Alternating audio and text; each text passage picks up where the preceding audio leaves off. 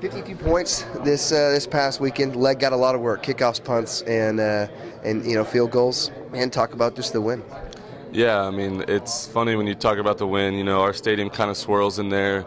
I actually kicked one of the field goals towards the end of the game, and I looked up and the big American flag was blowing this way, and the other flags were blowing the opposite way, so they were blowing directly into each other. So it's one of those things, you kind of have to factor in. We kind of pick out spots and warm-ups to see how much the ball will move and see where it'll go. So we kind of have the things set in pregame. You don't want to overanalyze it too much because then you'll miss-hit it, but with our offense being so high-powered, I'm going to score points with PATs and all that, and then you throw a field goal or two in there, and it's gonna rise really quickly. How much of the win do you take into account? I mean, kickoffs, punts, all those field goals, all those are different kicks. How much of those play, the wind playing differently into each kick? Yeah, I mean, it's definitely, it can play a big factor. Wind can be behind you on a kickoff, or it can knock the ball down. Same thing with the punt. When you're dropping it, it can move the ball when you drop it. So there's a lot of things you have to factor in, a lot of little critiques that you can mess with on your technique and stuff to help you out. You hit some long ones this week. I think a 41-yarder. You got a punt down on the 1-yard line. Your touchbacks are second to none. What's the best feeling for you as a kicker? Putting points on the board is always a good feeling. Our offense stalls out, and it's nice to be there to help them out. They've done all that work to get to that point of the field, and I want them to believe in me that I'm going to go out there and put those points if they can't get a touchdown in. But at the same time, punting and kickoffs are a joy. We love going down there, running down the field, making a big play. And just like you said, that punt down inside the one, Kyle Hale made a great play. It was a tremendous effort by him, and the rest of the guys rallied to the ball. And, I mean, that ended up being a big play for us because, 2 plays later we turned the ball over and we ended up scoring. So you think about that, it changes the whole aspect of the game at that moment.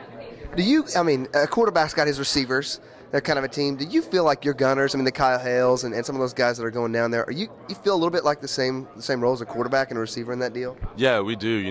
We have those set guys on special teams, and Kyle Hale's been a great aspect for us. He plays on all special teams, and we've got other guys. Hedgepeth, May, all those guys, Larry Stevens, all our gunners on kickoffs, Charlie Moore, a bunch of guys. They all go down there. They want to make plays. They're running head hunting. And it's been a great year for us, and we've come together as a team on those units. You take care of Kyle on something like that. You get him an extra, little burger or something like that. Yeah, I've taken care of him a couple times. For something like that. Making a big tackle, or just like you said, that effort play, and it was such a big momentum swing for us, and that was huge at that time. You guys end up winning by 5. End up winning the game by 7. Field goals obviously playing a key role in that.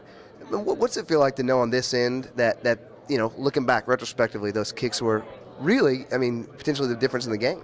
Yeah, it was. At the time I didn't really look at it like that. It was just like, you're putting more points on the board. But after the game, you look back at it and you throw in that 2-point conversion and a missed field goal, and that's 5 points right there. So the game could have been a lot different situation if we would have missed one kick, or if we wouldn't have got a 2-point conversion. Could have been a whole different ball game, just like you said. You put any extra pressure on yourself knowing that could happen, or do you just try to clear your mind and kick it as if it's 0-0? What's your mindset walking out there? There's going to be pressure. That's just the nature. It's human nature, just like you said. But it's one of those things, you have to try to clear your mind. You don't want to overanalyze it. You don't want to put too much pressure on yourself, but you can't help it. There's 60,000 fans. It's into the game. The season's on the line. All your goals, all your aspirations. There's a lot into it, and that all factors in.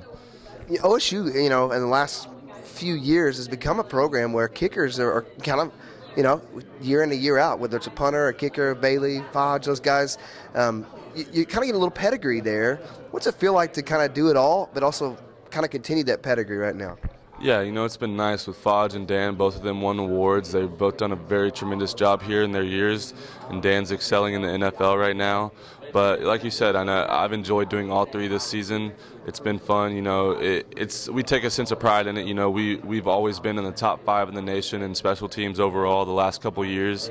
So going into the season, we set goals for ourselves too on percentages, on where we want to be at on averages, and what kickoffs are. So it's definitely, like you said, we take pride in it, and we look at striving for excellence. You and Bailey have any conversations throughout the year? You guys texting back and forth?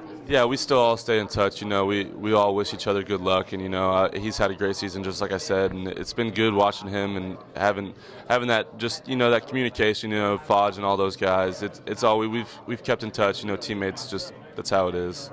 If you had enough punts, you would be leading the nation in kicks.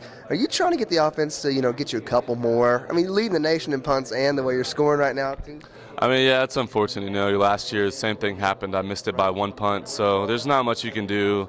I mean, it's just like I said. You know, it's an added bonus to be on that award list. You know, I greatly appreciate it, and it would be awesome to win one of those awards. But you know, I've handled my duties and I've performed for my team on the field, and that's what brings satisfaction to me. You know, as long as I'm performing and helping my team out at the time, then it's a good thing. But just the bonus at the end of the year would be nice. All right.